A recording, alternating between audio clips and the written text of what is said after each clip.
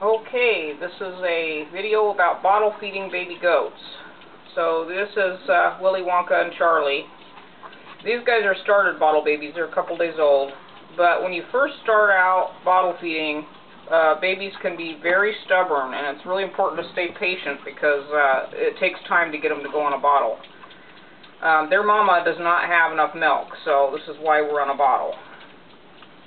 Okay, so when you first start out, they're going to refuse to want you to put anything in their mouth, so you'll have to pry the mouth open a little, stick the bottle in, and try to close the eyes.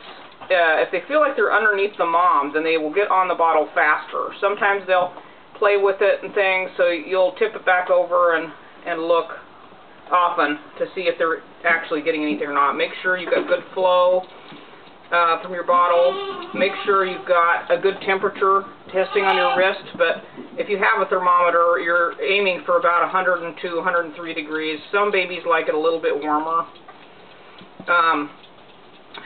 So another thing is different types of bottles and different types of nipples. We've tried all kinds of different ones. We tried the black lamb nipples. We found those a little too hard for them to suck. We tried the red Pritchard's teats, and they chew those up, but those are good for weak kids. Really though, we've had the best luck with just a regular old baby bottle. But you also get yourself a really good bottle chart. Overfeeding babies is one of the #1 reasons that bottle babies die. Also, formulas are one of the #1 reasons bottle babies die. So they'd be really better off if you don't have fresh goat's milk to go and get yourself some red cap milk just out of the grocery store than you are to get a formula.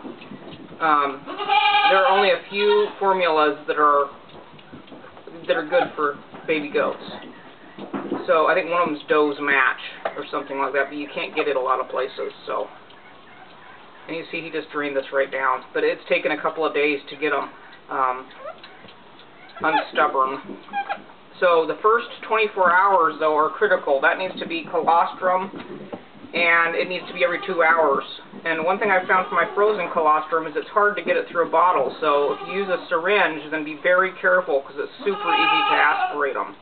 Make sure you've got a proper pitch when you're bottle feeding, as if they were under their mom.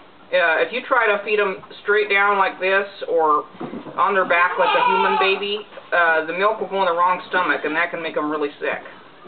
In general, though, people disagree on how long to keep a baby on a bottle and how many bottles a day, but if you have a really good bottle chart, then just follow that. Or, you know, we actually tend to wean on the early side. We wean at around 2 months, a little longer if they need.